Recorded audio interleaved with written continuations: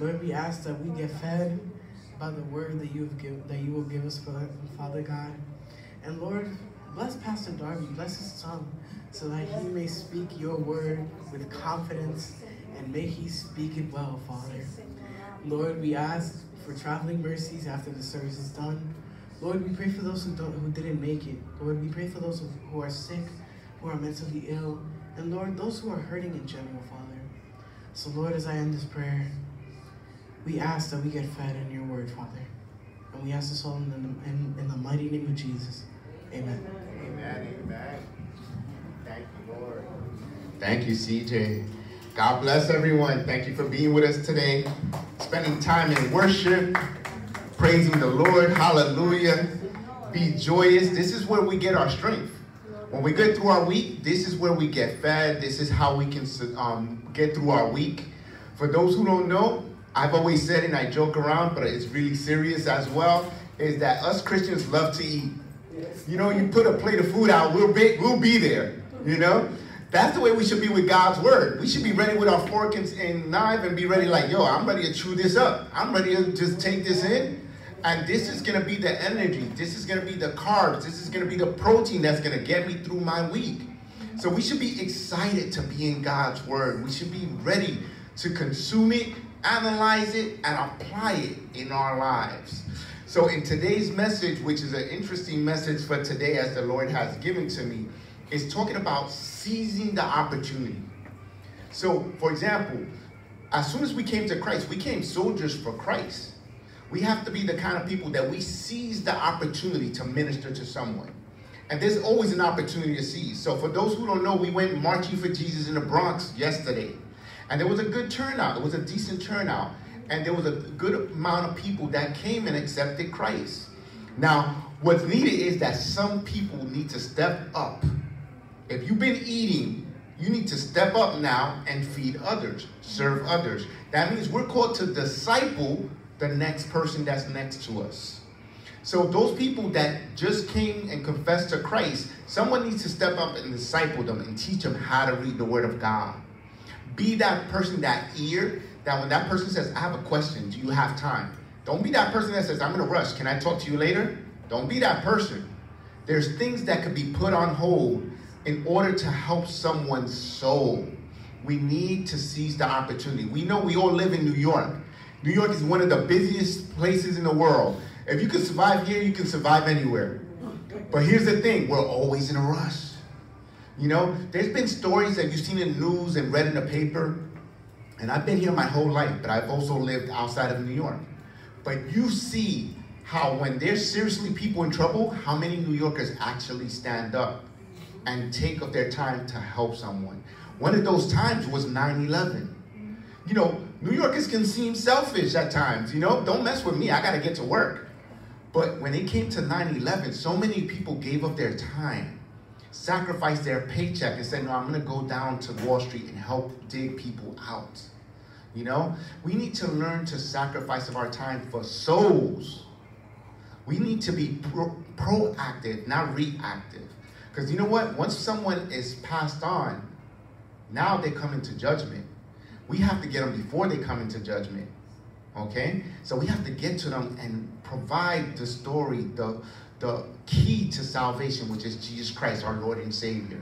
Okay? So the text today is going to be found in Luke chapter 10. We're going to be verses 29 through 37. I'm going to be reading it in the NIV. But we're going to be examining how to embrace opportunities to make a difference. Because once we serve the Lord, we should be making a difference in our community. First, at home, because we're the light at home. The Word of God says, whoever confesses my name, him and his family are saved.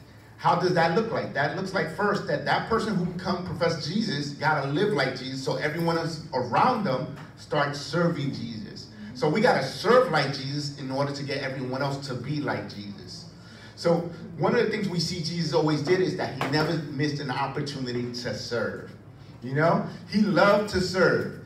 Even when people were trying to wipe his feet and everything, he was like, no, I got this. So we have to understand that sometimes as human beings, we love to be served. Let somebody bring a plate of food to you. You're not going to turn it away. You're going to be like, thank you. You thought of me. You know? They bring you a arroz con gandules and some chuleta. You be like, yeah, I'll have that. You know, you're not going to turn it away. But how many of you look around and be like, hold on, let me make sure everyone else has a plate before I eat? We have to be that person. Let me make sure someone is fed before I feed myself. Okay? So we're going to examine some tough calls, some missed calls and opportunities in life. When we were younger, which is interesting because some of us had that conversation, when you think of careers, sometimes you miss that call. You know, you're waiting for that call from that job that says you got the job and you miss it. And you know, I'm going to age myself. There was times back in the days, you know, you only get 3 calls from that company. If you don't pick up any of those 3 calls, they're like, okay, we'll go to the next person. You don't really want the job. We'll get to the next person. So I remember years ago when I applied for my dream job for the government, I had missed the calls. I was on a cruise somewhere with my wife. I didn't think they were going to call me because they had called me before and then they put a job hold. So I didn't think they were going to call me. I said, okay, I was already on hold for 10 years. I said, well, who knows when they're going to call me? Next thing you know, I come back and I hear they're looking for me. And I'm like, first of all, I didn't know if it was looking for me for another reason. And my wife started laughing. She's the first thing she said is, what did you do? I said, I didn't do anything. I was with you the whole cruise. So I don't know why they're looking for me. Next thing you know, I go to my own neighborhood. They said, they're looking for you. Don't come to the neighborhood. I'm like, I don't know why they're looking for me, but we'll see what happens. I get back home, and there's an FBI agent waiting at my door. And I'm like, okay, I'm trying to go through my mind. Did I do anything? I don't recall doing anything, but let's see what he wants. He goes, are you Darby Paris? I said, yes. He goes, we've been looking for you for a while. I said, oh, I was on a cruise. That's why I didn't have my phone or anything. He goes, I'm just going to ask you one thing. Do you want the job or not? And I forgot so long. I said, which job is that? And he goes, do you want to be a customs agent or not? I said, well, of course I do. Yes. He goes, I don't have to ask you anything else. I just wanted to see if you still wanted the job. It's yours if you want it. So there are missed opportunities when we miss the call. In Jesus, we cannot miss opportunities. Okay? So we can't be the kind of people that be like, woulda, coulda, shoulda, and have regrets. You ever had that one time you wish you could have ministered to someone and you said, man, I was too scared. I didn't know what to say. And therefore you missed that opportunity and then you're wondering, what could I have done? What if this person now is wandering the world and that was the only opportunity for them to come to the Lord? First of all, remember, you're not the only opportunity. You missed out on the blessing. But that person, someone else, the Lord is going to raise up to minister to them. But you should have been the first one when the Lord lifted you up to go minister to that person. We shouldn't be so timid, afraid of ministering to someone. Some of us think we don't have enough words to say. Don't count your words. Trust in the Holy Spirit that's going to give you the words. I love this young man right here, not hesitant. People came up to him and he ministered to them. With the knowledge he has, because you don't have to know a whole lot. You don't have to be a scholar. You don't have to be a master theologian, have a master's degree in theology. You have to love the Lord. And then you can communicate that love to someone else. So that's what he did. And praise the Lord, I laughed because I was with his mom. And his mom kept looking at me and be like, remember when he didn't talk? You know? Now you can't shut him up, and now he's speaking for the Lord, you know? So that's a blessing. He's honoring the Lord. And that's the perspective we need to have. That's kingdom vision, that we do it for the kingdom. We don't do it for our glory. And don't think I'm lifting him up. I'm lifting up Jesus that worked in him. And we praise the Lord for allowing him to be used by the Lord. Okay? So let's go to the verse. Luke chapter 10, verses 25 through 37, and I'm going to read it in the NIV. And we're gonna chew the meat of this these verses. So I'm going to break it down for you guys. So this is the parable of the Good Samaritan, okay?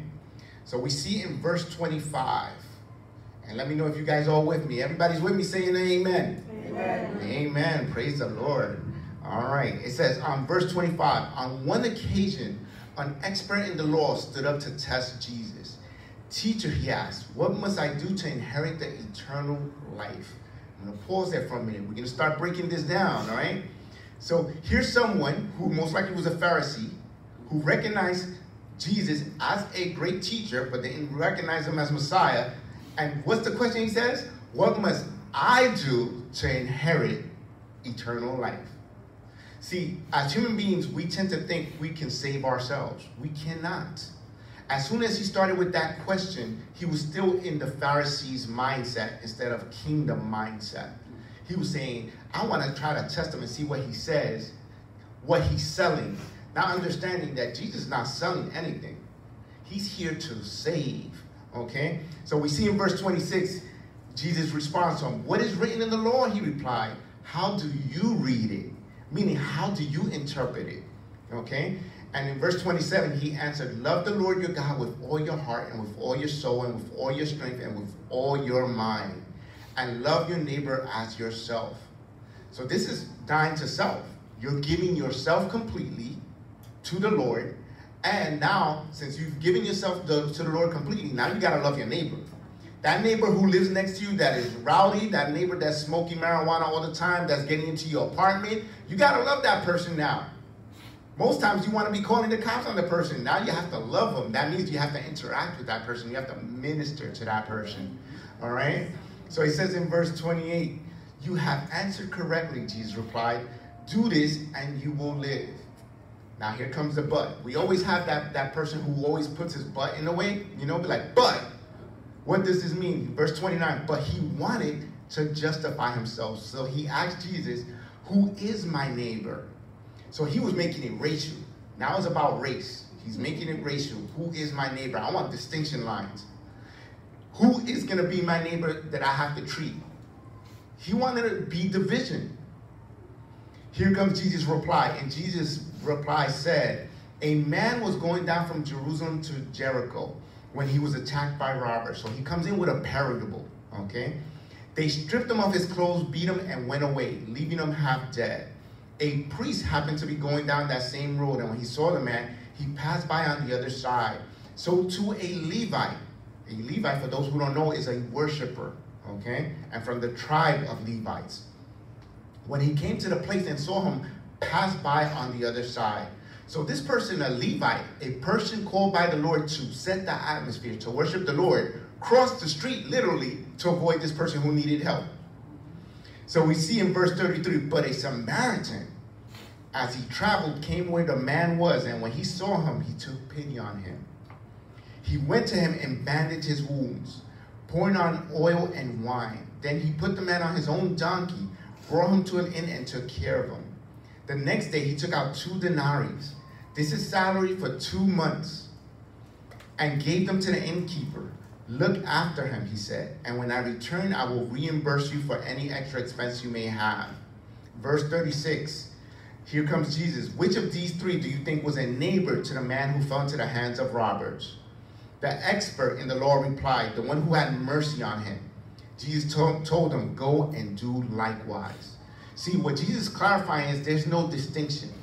Everyone needs him, and everyone needs to be ministered to. Everyone needs to be served.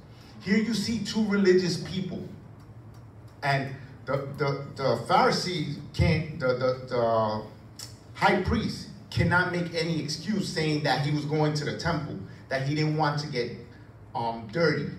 He's coming back from the temple, so he's not going to be at risk of dirtying himself. Understand? So he could have helped. He just didn't want to help.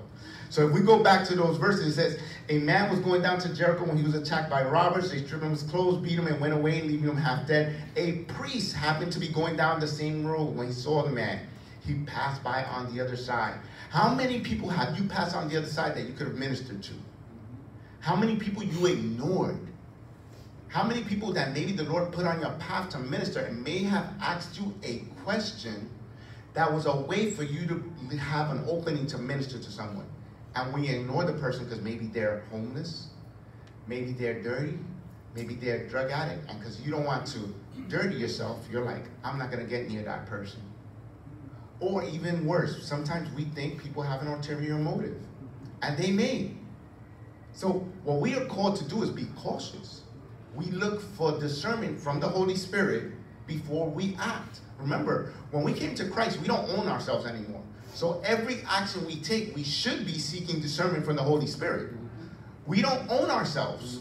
God owns us. So before I make any decisions, I should be saying, Lord, is this something I should do? And the Lord will respond. And if the Lord didn't respond, don't be taking no action because he didn't respond. That means wait. How many of you have ever seen those crossing lights that are for deaf people, blind people? And when you press the button to cross the street, it tells you, wait, wait, wait. Me and my wife always laugh about that because we can picture the Holy Spirit saying, wait, I didn't tell you to cross the street. What are you doing? I didn't tell you to do that yet. Wait. We are the hardest people to tell to wait to, especially New Yorkers. We don't like to wait. You tell us the train is 5 minutes late, we start cursing people out. No, we need to know that there's a reason for the wait, okay? So, one thing we can learn from this is that there's always an opportunity to help someone in need. Here we see the Samaritan, which is the word where we get from the Good Samaritan, someone who helps someone. And we see that a lot in the news when someone was a good Samaritan and helped someone. A perfect example of that is the actor Denzel Washington. He never really put out there that he's a Christian, but his actions speak that he's a Christian. There was one time there was a car accident, car on fire, and he literally took the person out of the car at risk of burning himself. Wow. He didn't wait there for people to take pictures and be like, oh, look, he's famous, he did this. He got in his car and left because he knew they were going to try to do that. He didn't do it for the glory, he did it for the kingdom. And when people ask him about that, he testifies that. He says, I didn't do it for me, I did it. A person was in need, there was a risk, I took it, and I helped this person. This is what we're called to do. We need to understand that sometimes we're so afraid of for ourselves, we're not taking the risk and we're missing out on the blessings. If we're children of the kingdom, don't be afraid. Trust in the Lord. Do his will. You know, there's a lot of people that like to be served. They're sitting in church, they're eating, but they're not serving. They're the first ones quick that if they're saying, okay, we need someone to serve, and they're sitting down waiting for someone else to stand up. No, that shouldn't be the case. We should be the kind of person, as they say in Spanish, disponible, willing. We need to always be willing to use our skill set for the glory of the kingdom. The first time I started working with Pastor Sam, the first thing I told him was, I'm here to rest. But I gave him my resume, which was a wrong mistake I did with him. Gave him my resume and say, okay, this is where all my skill sets are. If you need me there. And as soon as I said that, he goes, well, I need you here, I need you here, I need you here. And as soon as he said that, I said, I am not going to rest here. This is not my place of rest. But our rest is in Jesus. That's our Sabbath, is in Jesus. So I did rest because I healed in Circle of Christ Church.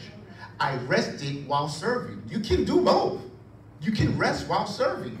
You know, some people think rest is being at a beach and getting some sunlight. You know, the sun comes from the Lord. So wherever you're at, his light is shining on you. So we need to quit with the nonsense like, I need to sit down. There's people who are perfectly healthy sitting down, and there's people who are not so healthy physically, but healthier spiritually, and they're doing all the serving. There's a problem with that. That shouldn't be. Okay? All right. So one thing we're going to look at as an illustration, we had this person who was walking up and he saw a sign, and the sign said, there's no limit to the good a man can do if he doesn't care who gets the credit. This is the mindset we need to have. We can do so much good if we didn't care who gets the credit. You know, there are so many churches that are in competition when there's no competition to be had. We're here to glorify the Lord together. We just had that conversation before we started service. There's a church down the hall glorifying the Lord. Praise Jesus. Whoever we can reach, let them reach, and vice versa. There is no competition as long as they're in the Word of God. Because that's the key. You got to be in the Word of God. If you're not in the Word of God, you got to call them out. We have to hold people accountable. If you call yourself a child of Christ, we got to hold them accountable. We have to. All right.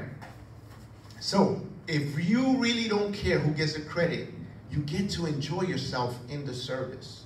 Because you're doing it for the glory of the kingdom. We can do so many good deeds for others. We just have to be active in the kingdom. So, in the parable of the Good Samaritan, what is considered the most well-known Luke parable, we see it could be interpreted in two levels. The first level is a plain teaching that a person like the Samaritan should help others in need. The second is the context of the rejection of Jesus. Remember, this is a Pharisee that's asking Jesus a question, and it's a test question. He's trying to test Jesus. We sometimes do that. We test Jesus. We're like, okay, Lord, I may serve you if you can do this for me. We treat Jesus like a genie in a bottle, and be like, Jesus, if you do this for me, then I know that you're true, and I'll come serve you. But you want to serve Jesus your way, so you're not even explaining that, but the Lord knows that. You want to serve him your way. And this is not Burger King. You can't have it your way. You serve him the way he requires you to serve him. Okay? So we see in the context that here's the Pharisee rejecting Jesus, knowing who he is. He just doesn't want to accept him as the Messiah. That's why he's testing him. This is all in prophetic prophecy. He's trying to set him up for the cross. That's what we see here. But Jesus is aware of this. So we see here that the Jewish religious leaders rejected the very man who fell among the robbers. Here are the leaders of the faith, and they're turning a blind eye to the person in need.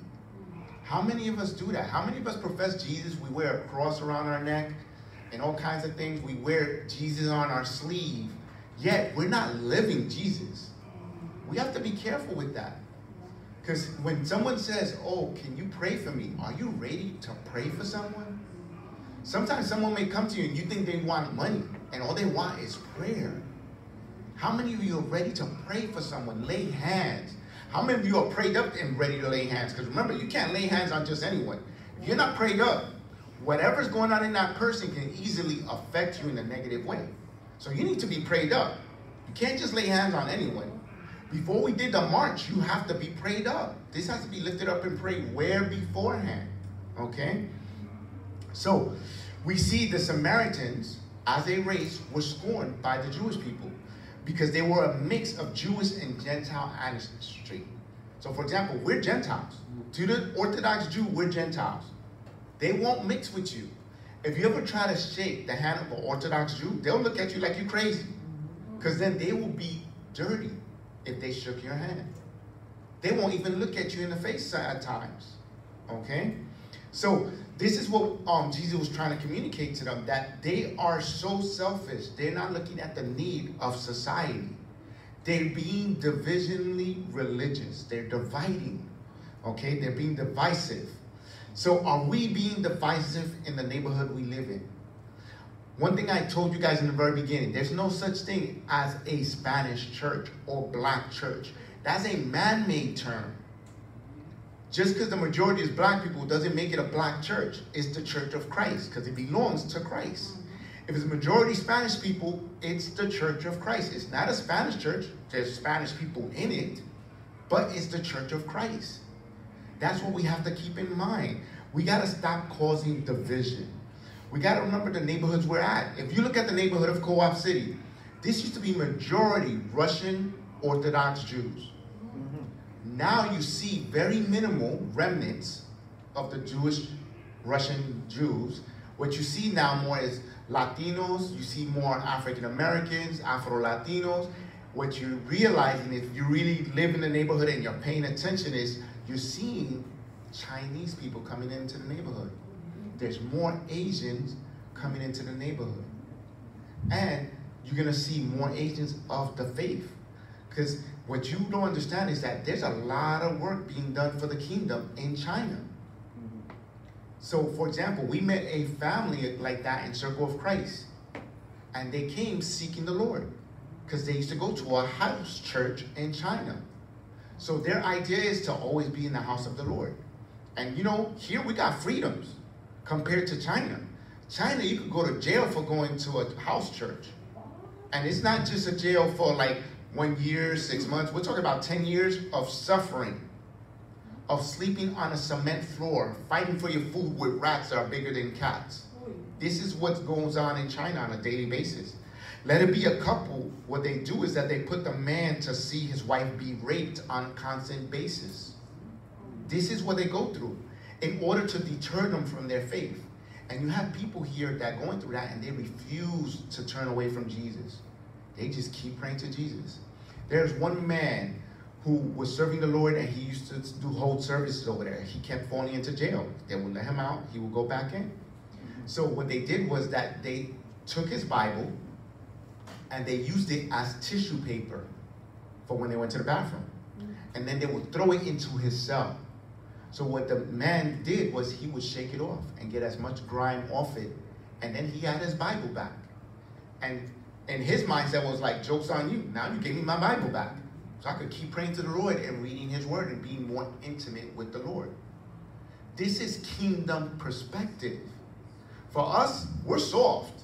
Let's be real. Us people here in the United States are soft. Let them do that to us. We'll be like, I'm not touching that. We'll be like, I'm not reading that. We're way too soft compared to Christians who are being persecuted outside of the United States. Okay? So,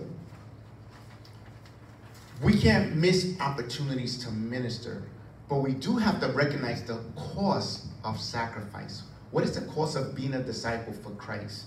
That's something Jesus always asked when people said they wanted to follow him. What is the cost to follow him? Some people didn't understand the value, what they were going to go through. For example, Peter.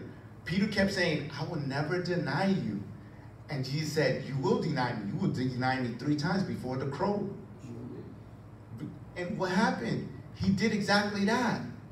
To the point that when he was on the walk with the cross, a little girl went up to Peter and said, you look like him, you smell like him, you even walk like him.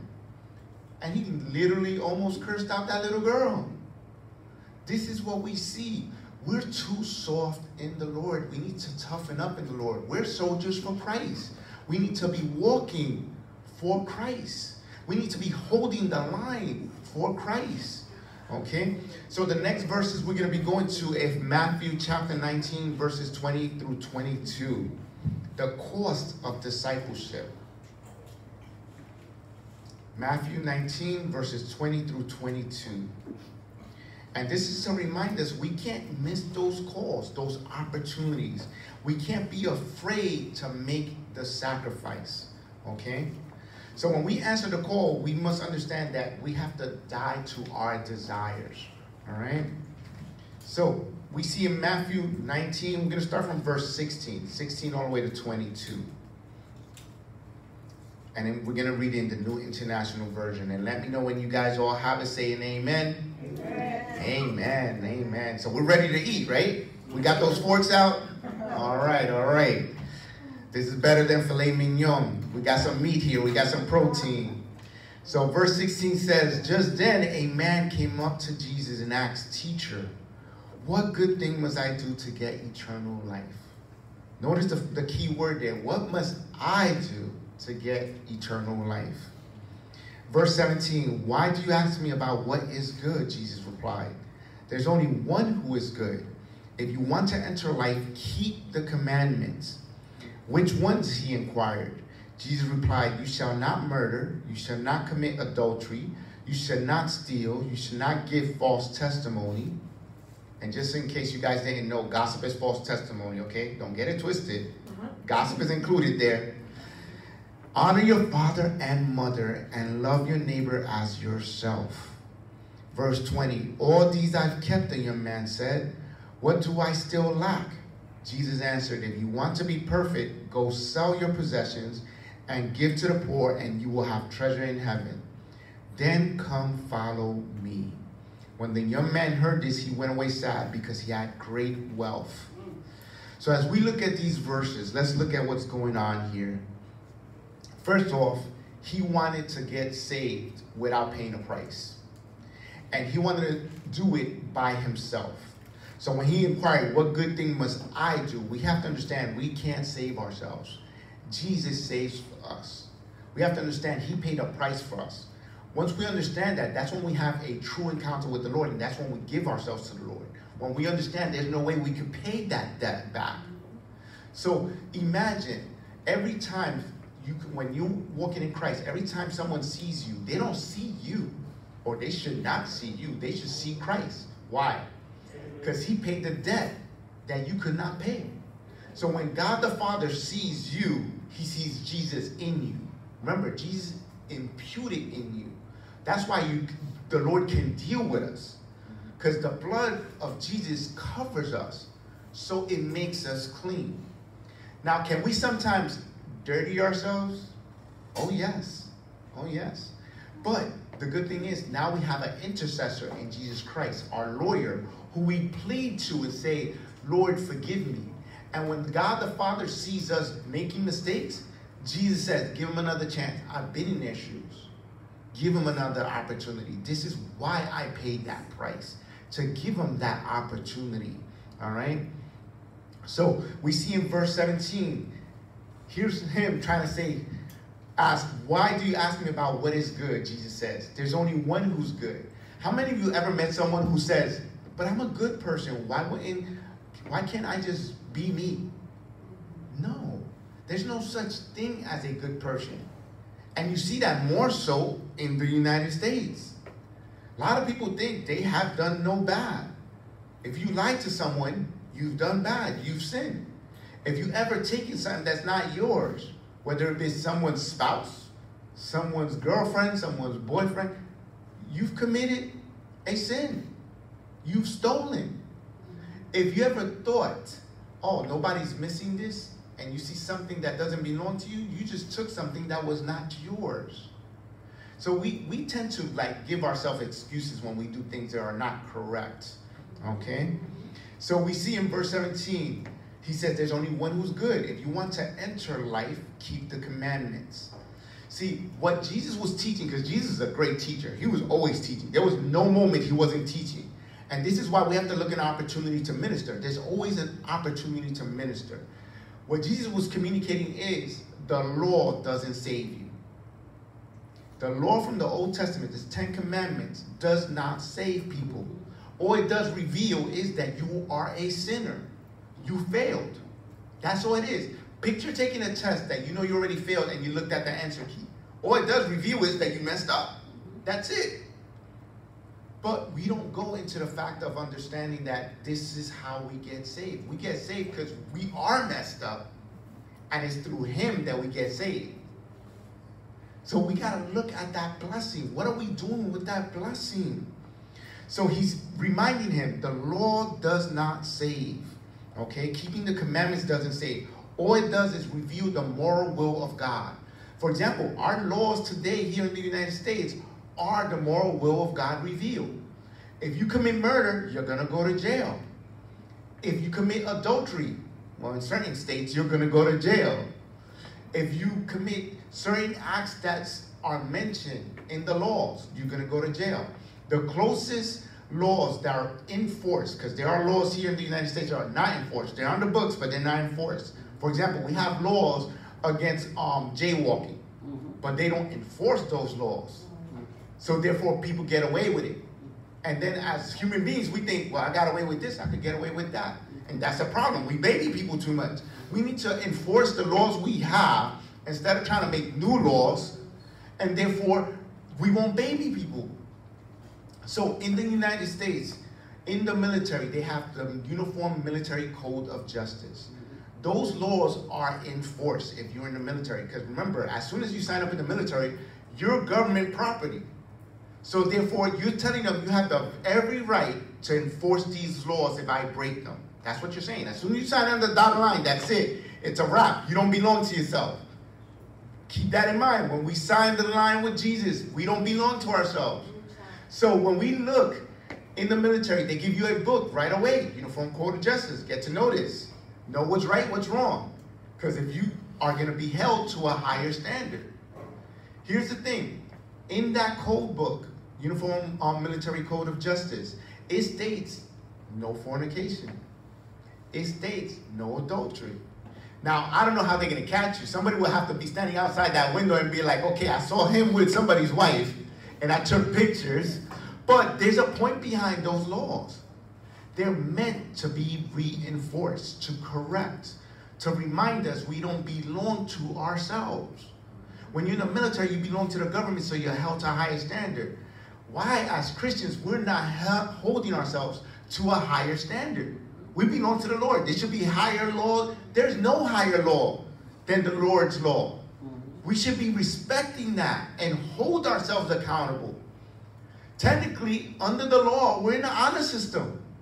When you mess up, you're supposed to come to the Lord and ask for forgiveness, repentance. And remember, the key to repentance is promising you're not going to do it again. Otherwise, you're habitually sinning. That means you're in constant sin. The Lord knew that as long as we're on this earth, we are going to sin. We're not perfect. He's been in our flesh. So as long as you're in the flesh, you're going to have moments of conflict between you and the spirit. But who holds the key to the prison? Is it the flesh or the spirit? It's the spirit. Now, if you give your key to the flesh, then the flesh is going to have control, and that's the problem. We many times give our key to the flesh. We have to be mindful of that. So going down forward, we see in verse 21, Jesus answered, if you want to be perfect, go sell your possessions and give to the poor, and you will have treasure in heaven. Then come follow me. This is called to discipleship. When he says come follow me, he says you have to give up everything that identifies you as you and follow me, because now you have to be like me. So here's the thing. This young man was infatuated with wealth. That's why it was difficult for him. This doesn't mean that he didn't try to be as Christ-like as possible in the sense, because remember, this is without him recognizing who Christ is. He did seem to love the Lord, but he loved his wealth more. So in that encounter he had with Jesus, he didn't recognize Jesus as Messiah because he was too infatuated with his wealth. How many people have you met like that? Doesn't mean they're wealthy, they just like the idea of money. The money becomes an idol. See, we have to be careful as human beings. We lift up idols. We're quick to lift up idols. We saw that in the Old Testament for those who were reading in the Bible with us in a year. As soon as Moses went up to the mountain and left Aaron and Miriam in charge, what happened? The people started rebelling. And they said, oh, Moses didn't come down from the mountain yet. Let's lift up another God. Aaron went with the flow. As leaders for Christ, we can't go with the flow. We are held accountable, so we have to hold people accountable. This is not right. You have to testify that. You have to live it. Aaron didn't live it, so he created an idol. Therefore, when Moses came down, he got upset and the Lord got upset. This is a problem. We tend to lift up idols. Sometimes it may be our children. It may be a vehicle. It may be your career. But we lift up idols. And we need to stop with the nonsense. We need to keep our eyes on Jesus. We need kingdom vision. We see in verse 22, when the young man heard this, he went away sad because he had great wealth. He was not willing to sacrifice. This doesn't mean as a Christian that you can't be poor. Don't get it twisted. There are wealthy Christians. Doesn't mean you can't be poor. It just means you have to be mindful not to lift up idols. Don't let your wealth become an idol. Okay? Don't let money become an idol. You can have a great job, making $100,000, $200,000 a year, but don't let it become your idol. Don't be that person that's making $200,000 a year without overtime. And when the Lord says, this is the Lord's day, today is the Lord's day. And you can't be here because you want to make extra money overtime. Then you're lifting up money as a priority over Christ. You have a misguided idea of what your priorities are. Okay? So we see here Jesus describing a missed call, a missed opportunity. Here's Jesus calling this young man to be a disciple. He says, give up your stuff and follow me. And what does he say? Oh, I can't do that. That's too much for me. I can't roll with that. And what ends up happening? He had a missed call. He had an encounter with the Lord, his Savior, and he missed the call. He missed an opportunity. It's a shame because the word doesn't say whether he comes to serve the Lord or not, but if he doesn't, then he's in damnation. How many people are in damnation, missing the call? And we have to remember that may fall on us. Remember, we're going to be held accountable. The Lord is going to ask for a report. He's going to be like, let's say, for example, Darby, remember when I told you to minister to the person and you said you were too tired? That person ended up going into the world and that person ended up being damned. That's on you. We can't allow that to happen. All right? Now, the person refuses to serve the Lord. That's not on you. You did everything possible to bring the word of God to that person. You lived as the light in your community. So here we see the young man wanted to know what good thing, meaning what work he could do to demonstrate he was righteous and qualified for the kingdom. And here's Jesus reminding them, there is no one who's good enough. No one is good enough to get into the kingdom without being covered in the blood. If you're not covered in the blood, no, you're not walking into the kingdom. Jesus is the only way. Hence the name of this church, Threshold Church of Christ. It belongs to Christ. Jesus is the only way to salvation. Okay? No matter what I do, as long as I do what I'm called to do, but I still can't save you. All I could do is do the introduction. Jesus is the one that saves. So we see here Jesus is targeting the real problem. The young man was infatuated with his things. The young man believed he had, yet knew something was missing in his life though. He knew something was missing. And Jesus put his finger on it. Give up everything and follow me. That's all he had to do. And he would have been wealthier. He would have been richer for it. Okay? If we go to Romans chapter 4, verses 1 through 6. Romans chapter 4, verses 1 through 6. And we're closing out soon. And let me know when you guys have it. Romans chapter 4, verses 1 through 6. And this is focusing on Abraham and how he's justified by faith. And give me an amen when you guys have it. Amen. Amen, amen. So Romans chapter 4, verses 1 through 6. The key verse is going to be verse 5. But one thing I always teach you guys, read the verses before and after so you can get greater context. Because if you read just that key verse, you could get it misconstrued. Don't be misconstruing God's word. Always read before and after so you can get a better picture. So in the name of the Father, Son, and Holy Spirit, it says in verse 1, what then shall we say that Abraham, our forefather, according to the flesh, discovered in this matter? If in fact Abraham was justified by works, he had something to boast about, but not before God. What does the scripture say? Abraham believed God, and it was credited to him as righteousness.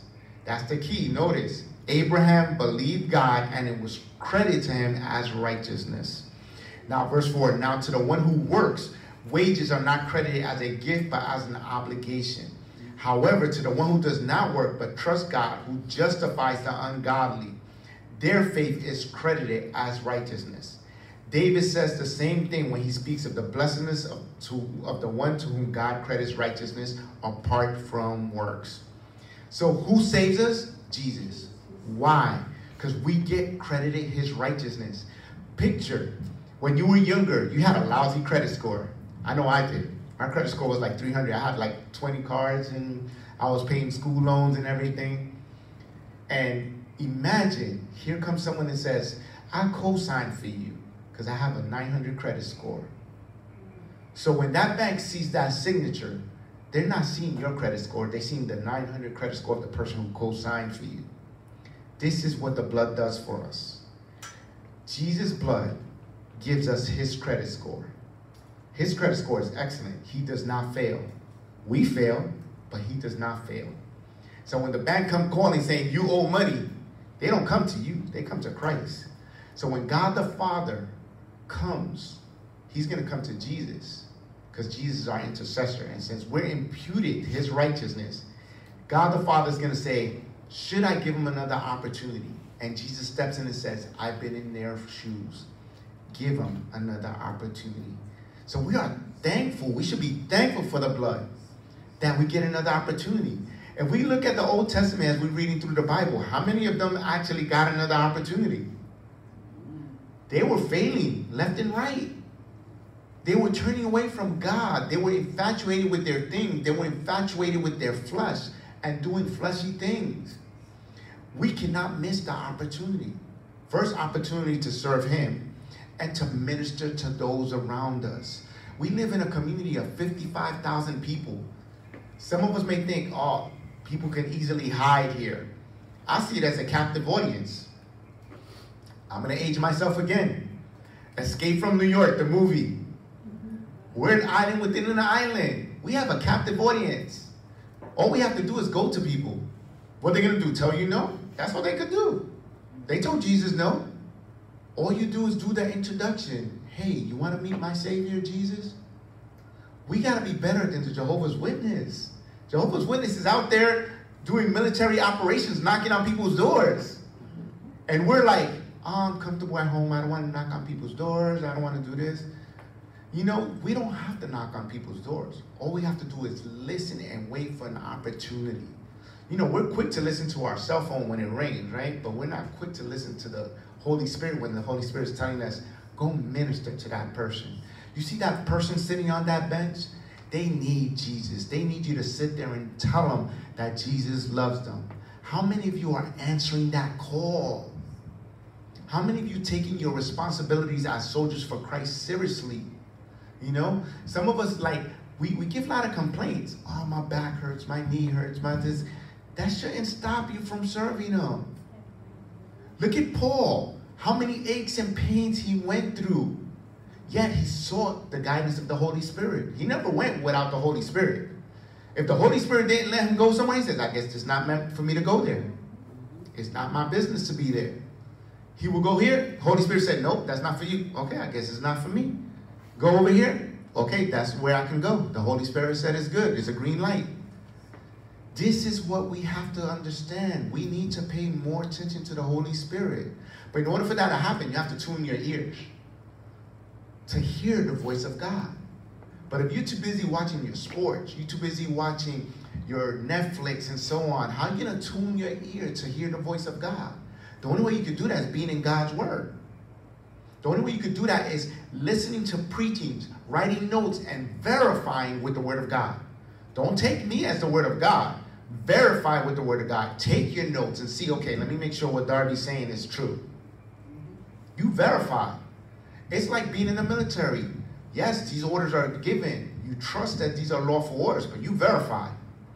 Because here's the thing. For those who've been in the military, you know, not every person who was in charge had the sense.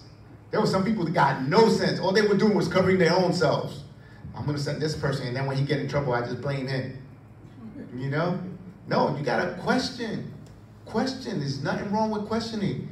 And there's nothing wrong with questioning the Lord. Just remember that he is going to give an answer, and be ready for that answer. You may not like that answer, and that's okay. So, for example, that person who's praying and said, should I leave my spouse? And the Lord says, no, you need to stay.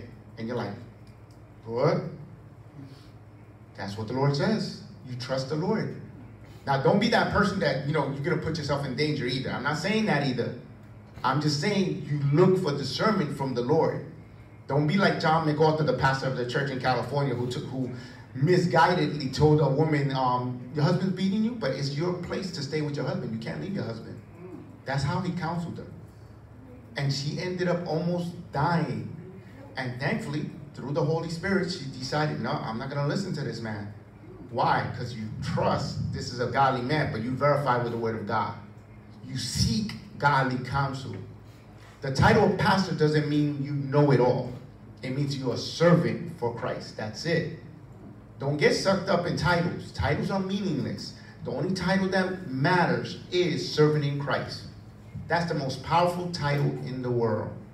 So when you introduce yourself, it's like I had a Bible teaching in Dunkin' Donuts a couple weeks back.